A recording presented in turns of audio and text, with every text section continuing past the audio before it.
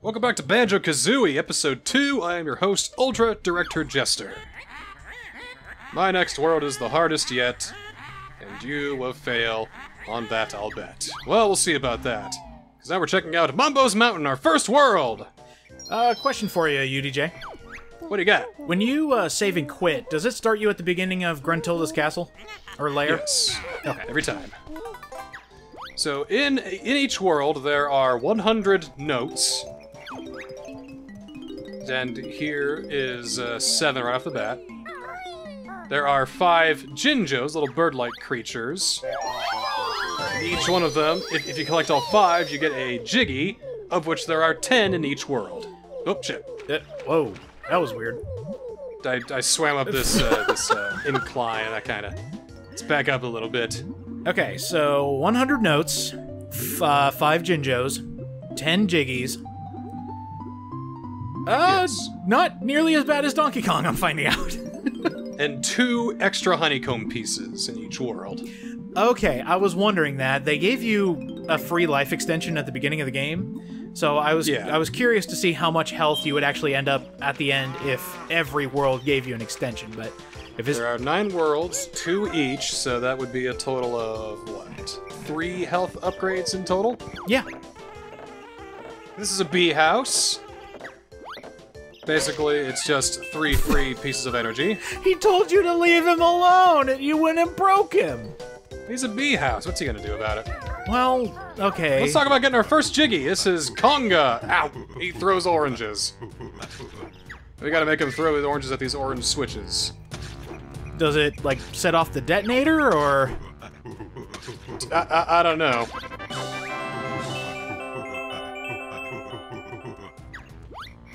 Clever. There's our first one. Clever bear. You did it yourself.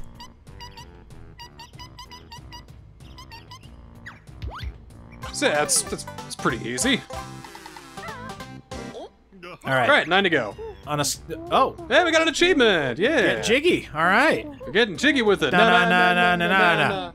Na-na-na-na-na-na. Next thing we're gonna do is go up here and get an orange. Bring it over to Chimpy over here, because Conga doesn't want to share his orange.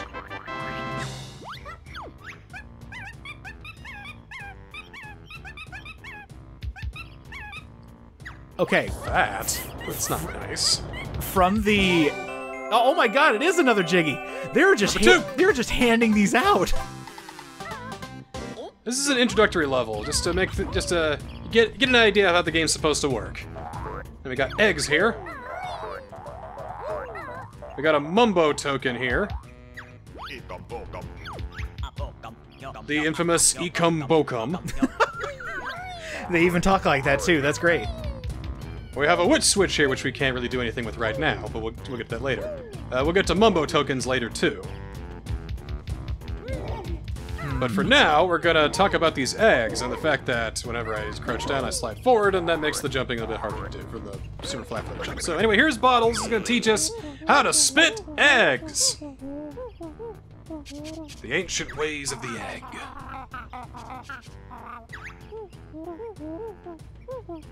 So we crouch down. We can press Y to shoot it forward. So, like... And B to shoot them backwards. So that's like actively belching eggs. Yep. And our symbiotic relationship, where are these eggs being held? And the backpack, obviously. I guess.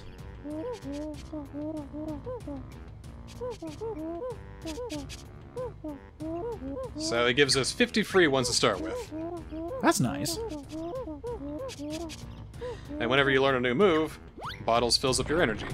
Oh, so that's also nice. Let's use this. Whoop, get the eggs. There you go. Don't kill Donkey Kong. No.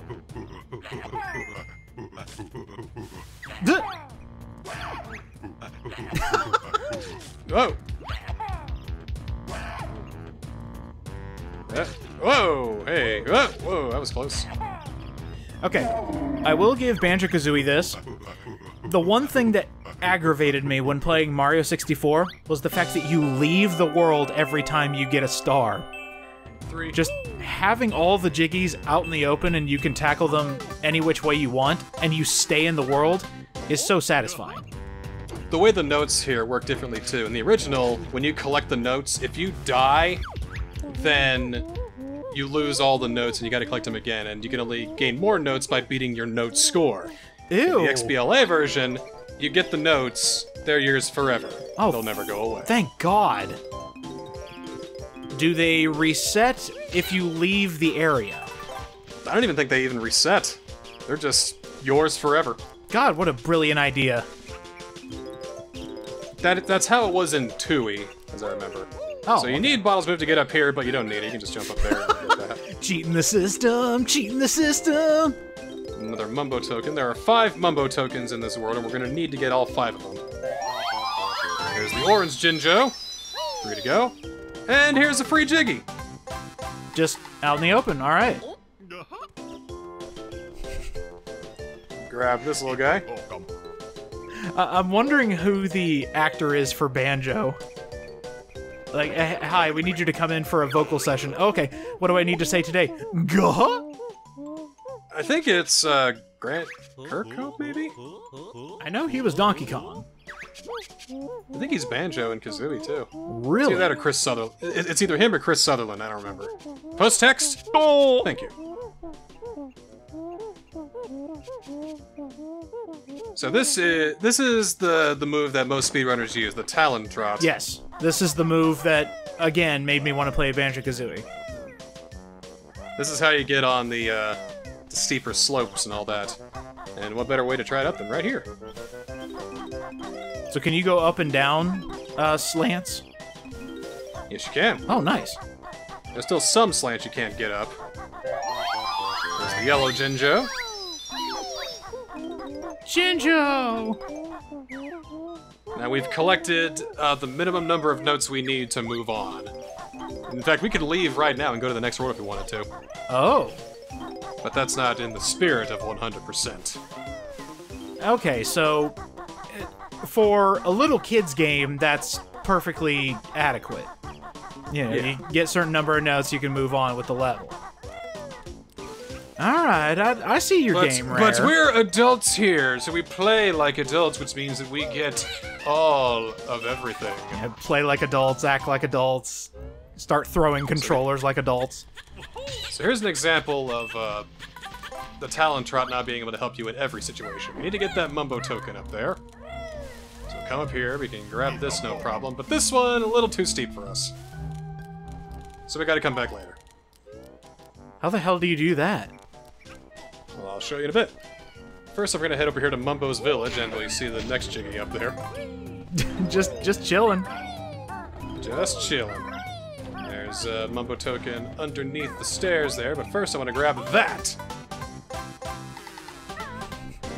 And that's 5. Do you think the banjo player gets paid by, like, the note or by the hour?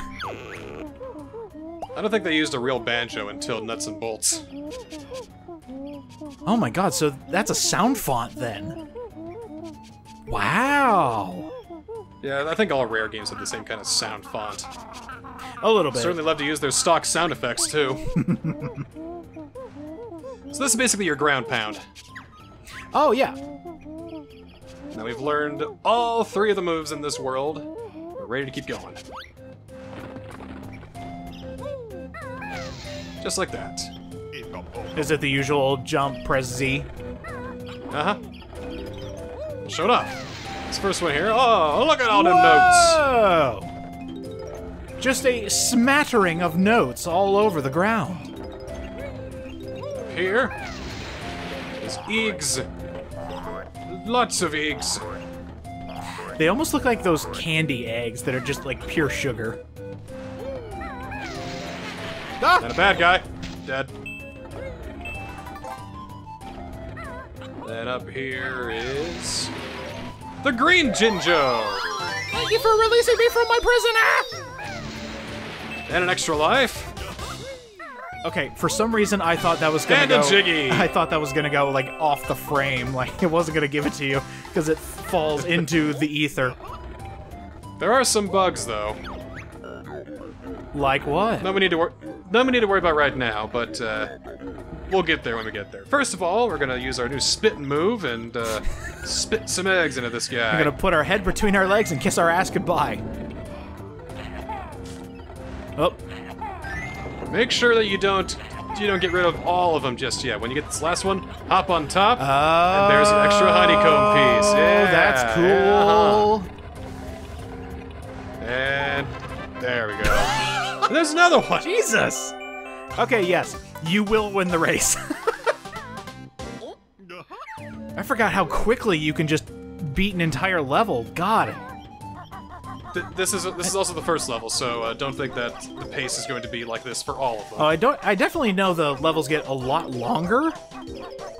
I'm just blown away by how short this one is by comparison. This is just a baby introduction level. Another jiggy. Yep, got another one. Just out in the open, yep. It's like you're walking on a sidewalk and you like step in a jiggy accidentally, like stepping in gum. It's like, oh god, another one. There's our last Jinjo and our last Mumbo token over there. Holy shit! Speed running this monster. Oh. I think the best way to get this one is to come over here and do one of those numbers. Make sure that you get the Jiggy before you leave the level, because if you leave the level without getting the Jiggy, it might vanish. Forever, or you just have to get the Jinjos again? Forever! Oh shit, that's a glitch. Interesting. So there's one over here. Right there, that's a second honeycomb piece. Oh.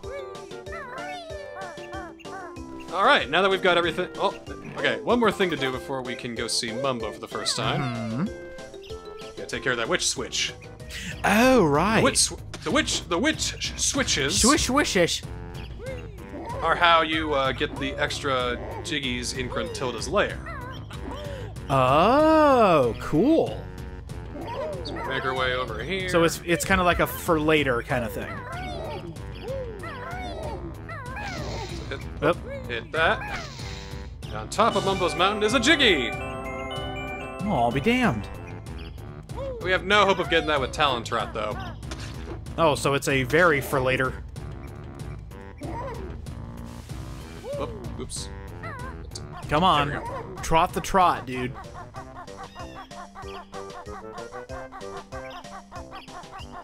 And the fastest way of moving in this game, aside from a certain move, is the Talentrot and jumping. So you see Tassers and speedrunners do that all the time. And now we're gonna go see our guy Mumbo. Ika bokum. Ikam bokum indeed.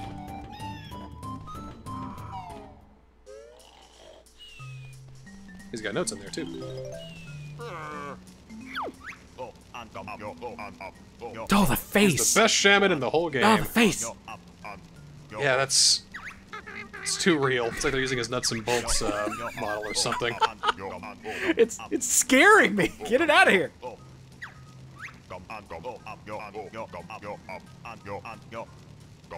I should mention, there are, what, 115 Mumbo tokens in the game? You only need to worry about getting 75 of them. Really? Wow. Is that... So you don't need to get all the Mumbo tokens for 100%, but you do need to get enough for 100%. That's what I was just about to ask. So hop on the switch, press B, and he'll transform you into something wild. Oh my god! Today it's a termite. Hey, you get an achievement for that too. I assume using Mumbo for the first time? Yes.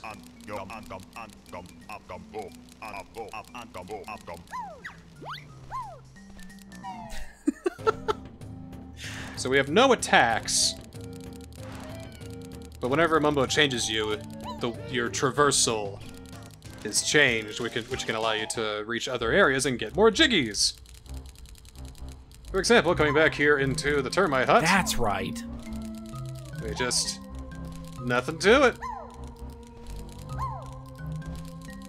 What an interesting design choice. I don't think the termites will give you any problems either. And that's all 100 notes! I'm just wondering, who at the design team decided, you know what, we need some differing ways to get jiggies. What do we do? Well, Mumbo Jumbo's a pretty cool character. Why don't we make it so that he transforms the player? Change the traversal so we don't have to learn another new move. And with that, all 10 jiggies, record time. Normally Banjo does a little dance, a little jig. But he's a termite, so he doesn't get to do that. Don't you hate it when that happens? So we could go back to Mumbo's hut and change back into a bear. But we can also leave and remain as a termite for a little while. Oh. His range isn't exactly infinite, but we can use that to get on top of this mountain. Oh my god, why didn't I think of that? I don't think I ever got this one. There you go. Woohoo. Well, way to be better than me. Oh. Oops. Sorry. Sorry, I didn't mean to hit you, sir. There we go. Go a little further, and that's it. Magic all gone. Can't go the whole game. Like, you think you could just use the termite to get up there, but nope, you need the talon trot. This is an all termite run. Wouldn't be surprised if they found a way to clip through it and maintain the termite form. So these are note doors. Basically, they bar your progress until you get enough notes. There are 900 notes in the game. 9 worlds, 100 notes each, so 900 notes. And I think you need, like, 675, maybe? To reach the final boss. Maybe like 700, something like that. Oh! But if you want to get everything the game has to offer, you need to get like 886 notes or something. Oh! That's so specific. But don't worry, we're getting all the notes, so it won't be any problem whatsoever. Banjo throwing a little temper tantrum since he opened the note door. That door was easy, you got past. Unfortunately, you're first and last. Haha, we'll see about that. Now let's move on to Brentilda here. Gruntilda's nicer sister. Brentilda's shtick is that she's gonna tell us crazy secrets about Gruntilda. Oh, do we want to know? We have to know. Oh. We have to know these for later. And the crazy part is we have to know them because there are 3 possible things she can tell us. For example, Grunty brushes her rotten teeth with salted slug-flavored toothpaste. Ew. That could be 2 other things. She also washes her hair with rancid milk. And she gets her clothes from the trash can. I hope you're remembering these because I'm going to quiz you later. Oh, okay. So our next level is Treasure Trove Cove, and we can just put 2 pieces in there. I think we've got more than enough. So why would you want to remove pieces? I have no idea.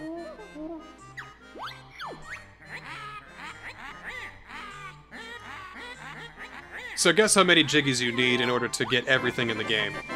To get everything in the game? Yes. Said there's how many jiggies? 90? 100. 100 jiggies. You know what? I'll go with 90. 98. Yeah, so there's no point to removing jiggies. There really isn't. What a... Especially when it's already complete, you can't do anything about it, so... Yeah, what a strange function. This is a magic warp cauldron. Oh, thank God. Gruntilda's lair is gigantic. It's enormous. So there are 4 points of warp that you can do. You get away from me.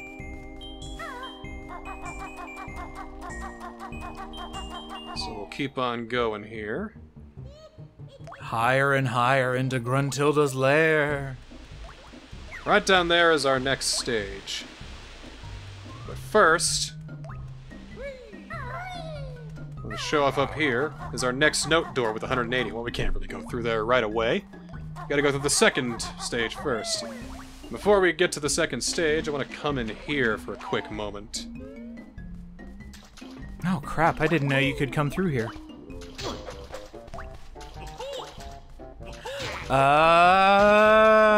There's our second warp cauldron. This is the orange one. So are there 2 oranges, 2 pinks to help you warp?